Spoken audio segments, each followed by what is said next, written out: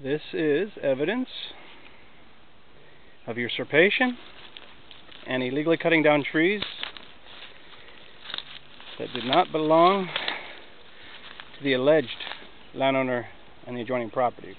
What I'm showing you here is how they crossed over the fence line to chop down these mature trees that were not even on their property. These guys have no respect for the law, private property, nothing. These mature trees were knocked down. That tree there is a border tree that marks the two different land areas.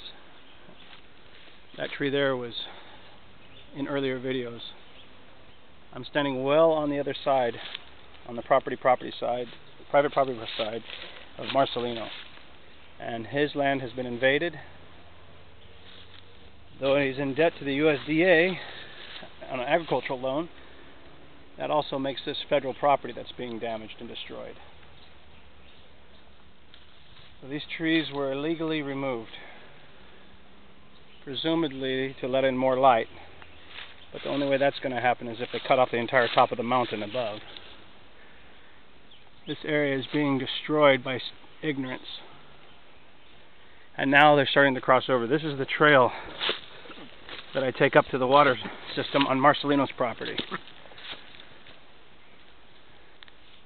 And as you can see, now you can't even go up here without being observed by the people. There's an earlier tree that was cut down that was earlier reported that was on the other side, on the Ojeda side. But these trees that have been cut down, these mature trees, are on the Marcelino side, showing they have no respect for property lines or borders.